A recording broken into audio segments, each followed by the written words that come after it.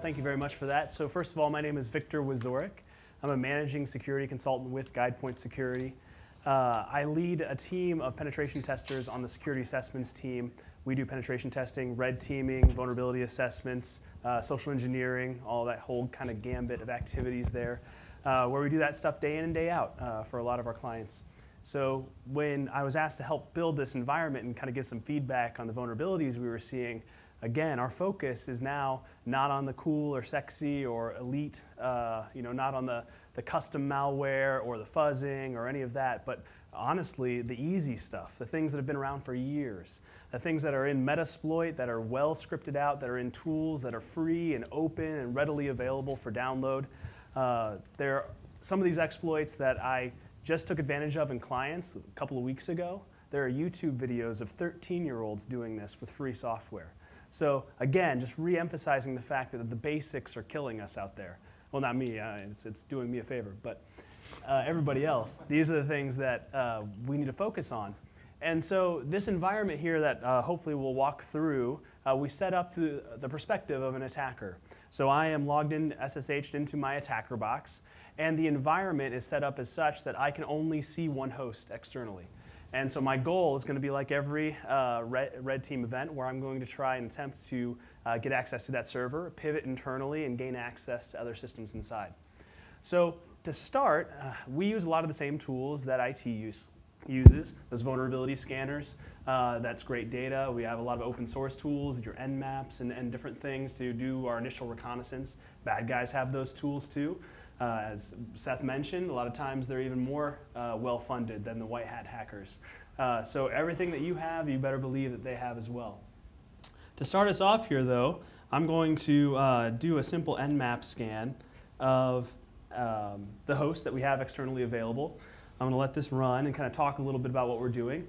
So we have at the very end the host that I'm going to be scanning. And I'm just going to scan for 3 ports that are well known, some web ports there, 80 and 443, and then another web port on 8080, which commonly has some administrative functions, web portals and different things. So those results came back real quick. You can see the first 2, no luck. Those are both closed ports, but port 8080, open, great.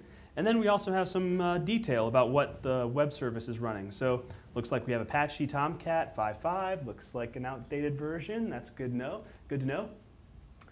So with this scan results, obviously we'll usually come back with hundreds of hosts, thousands of hosts in some cases. So we need a way to kind of weed through all this data and prioritize.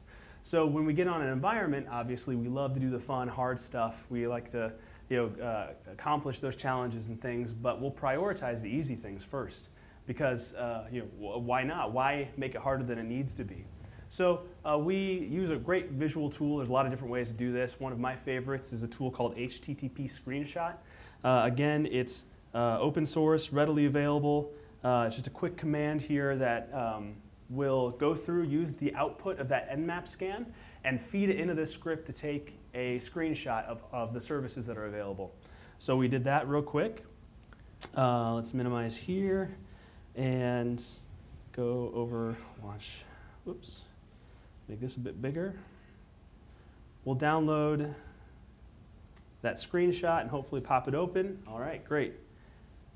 So we confirmed not only is that web service open, but it looks like it's running JBoss, okay? Not only that, it looks like it's an incredibly old version of JBoss. To my eye, that looks about 4.3-ish, maybe, around there, yeah. So not only that, but there are some administrative functions on this web server that look like they don't require authentication. So this is great. And again, I couldn't believe it. Even in the time that it took to build this environment and then the intermittent time between now giving this demonstration, we have exploited this at a client to gain access. So these things are still happening, this exact version and vulnerability, in fact. So we'll close this and go back into our screen here. And here in the tool that I'm using is mainly Metasploit. It's been around for a very long time. The script, or excuse me, the module that we're going to be using for this JBoss exploit, there's a lot of data here, but it's already in Metasploit. It's been around for a long time. You can download this tool, populate it just the way I did, find the 13-year-old on YouTube doing this exact same thing and follow along. So I populated the remote host in there. You can see the .247 machine, the port that we're going to be targeting, 8080, and just with a simple exploit command, a lot of things happened real quick there. But just to kind of run through it, we hosted a malicious file called a war archive on my attacker box locally. We asked that server, without credentials, without authentication, to download that malicious file and then execute it on the server itself. It reached out to grab a stager to establish a remote communication between the victim server and my attacker box.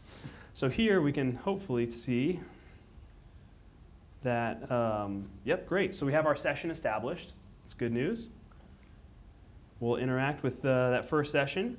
Not a whole lot of detail here, but if we start typing in some Linux commands, you'll see that I kind of have a little sudo prompt going on here.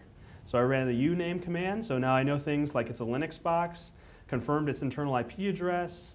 I know it's a 64-bit version of this operating system. We can do some other things like, I don't know, run the whoami command. Look at that, I'm running as root. Wow, JBoss, awesome, awesome feature, functionality. So this exploit, now I'm root on this box. So as I said before, it's kind of a pseudo shell. You know, there's not a whole lot we could do from here other than, you know, like we're sitting on a terminal. What I want to do is upgrade and kind of firm up my foothold in this box. So I'll background this session, and then I'm just going to make sure I'm going to host another payload. I'm going to ask the server to download that and execute it to establish what we call an interpreter session. It's a function of Metasploit. It's used quite often, but it will give us some advanced features later on that we'll take advantage of.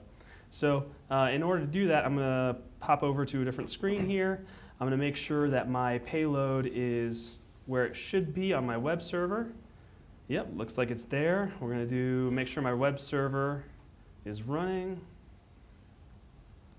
All right, everything looks good there. So we'll pop back over to our session, interact with that again. Oop. Let's type correctly. There we go. All right, and I'm going to run just a fast wget command to my attacker box, which, let's see here. Make sure my IP address is correct. Great. And we're going to download that exploit file that I named met, because I'm creative. We can list the directory. We can scroll up a little bit. Look, there it is. All right, so downloaded on this box. We will make it executable, and then we'll run it. So again, I'm running this exploit on this server, logged in as if I was sitting at a console. And again, that payload that I downloaded and executed is reaching back out to my attacker box again for a second time. But now we're establishing a much more firm session, a background session 1. Show that again. Now we have 2. And I'll interact with that second one. And so now we're in an interpreter session. Now we're kind of in a shell session on steroids. We have a lot of pre-built functionalities in here. So I can run commands like sysinfo and, again, get kind of that basic information about the box. But now I have my foothold. Now I'm established in this environment, and I can do a lot from here. But before I do, I'll toss it over to Neil. What do you think about that? I think I can take care of it. I think I can take care of it. You think so? Doesn't make me feel good, though. No warm and fuzzies. All right. Has anybody seen or had any penetration testers come in and you've actually seen this yourself at all? So, question for Victor. I'm sure what you showed, like 90% of that, you scripted that, right? That's you in your gigantic brain? No, I wish. But no, these tools, I mean, it's as simple as just piping in those commands, the IP address, the port, and then hitting the exploit command in that terminal. So it's all done for you. It's work done by researchers and security professionals and hackers in the past that the shoulders that I'm standing on, or that these script kiddies are standing on, to be able to take advantage of this and make real-world impacts with the exploitation they're doing.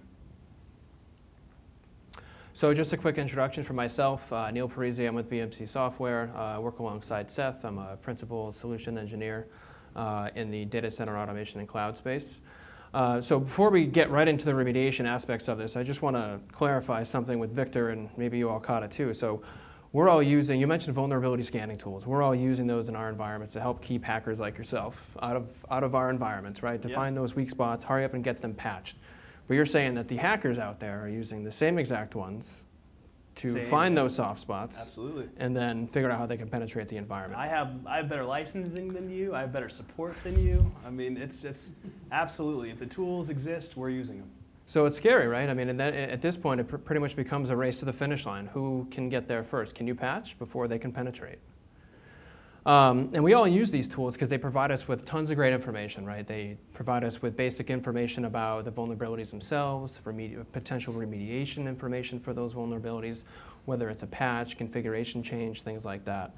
The one problem, though, with that information is that it's not directly actionable from those reports. So that's what we kind of want to demonstrate today, is how can we enhance that information and make it better and make it a lot easier for you to patch and get those vulnerabilities remediated faster. So I'm logging into what Seth had mentioned earlier, which is our new product called Threat Director, and it looks like I was timed out, so just give me a moment to log back in. And once I do get in, I'm going to proceed directly to what we're calling the operator dashboard. And we also have something called the security dashboard, which we'll talk a little bit about later, and that'll be of interest for you guys that are more security focused in here as opposed to operations focused. So if I proceed to the operator dashboard, I'm going to be presented with some filtering options, but the first thing I want to do is make sure I have all my scan data selected so we can get a holistic view of all the scans that I've uploaded. So these scans that I was just referring to are directly from the vulnerability scanners out there. You can log into those directly, export them, and upload them into this system and be presented with this pretty looking view, right? We can immediately filter by CVE identifier, operating system, severity level, and server group. And for those of you that are familiar with Blade Logic, a server group is just a way to either statically or dynamically group servers within the environment. Now we also have the concept of SLAs in the system, where you can define SLAs for specific vulnerability severities that need to be, that help you. The SLAs will define how quickly the vulnerabilities need to be remediated within your environment. So for example, I can set an SLA for a severity 5 vulnerability to 30 days, and that information will be represented on these charts here.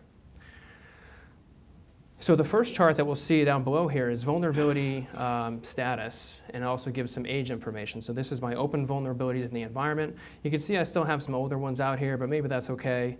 But I still definitely have some work to do. I see that I have a lot that are exceeding SLA, and as of today, I have 198 vulnerabilities exceeding SLA and 160 that are within SLA. So it gives me a kind of a focal point of where I may need to focus my attention for my remediation efforts.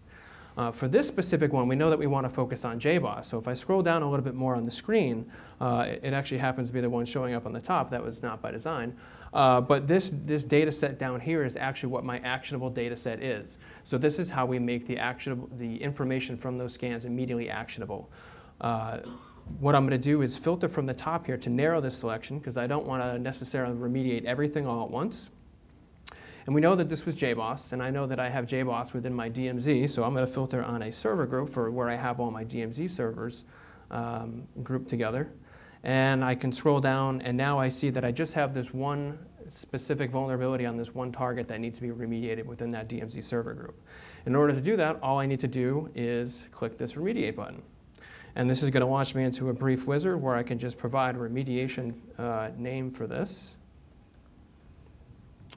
And on the next screen here, it's going to ask me just to confirm what I actually want to remediate. If there was more than one object here, I could unselect that, but I'm just going to move forward with remediating this because it's one. I have some various scheduling options here, which we'll talk about in a moment, but I'm just going to proceed with executing the remediation just to get that running. And this is just a confirmation that the operation is being created, and it should eventually excuse me, show up on the home screen here. So what that was actually an example of a vulnerability that pertains to more of a configuration change rather than a patch. So I used the Blade Logic packaging technology to use the vendor-provided recommendation configuration settings and map that remediation to that specific vulnerability. Now all I did was create that package. At this point, this system behind the scenes is creating the job for it. It's going to execute it against that target. It'll take just a moment to run. And then what we'll do is we'll hand it back over to Victor, and he'll verify that he can no longer exploit that particular vulnerability.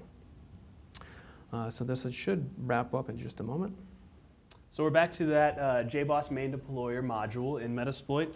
We'll just run our show options again, just so that we can verify that we're still targeting the exact same server, .247, same port, all the exact same options as I mentioned.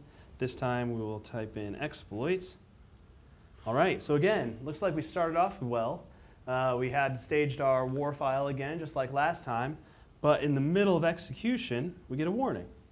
Looks like the website now asks for authentication. All right, good job. 1 point for the good guys.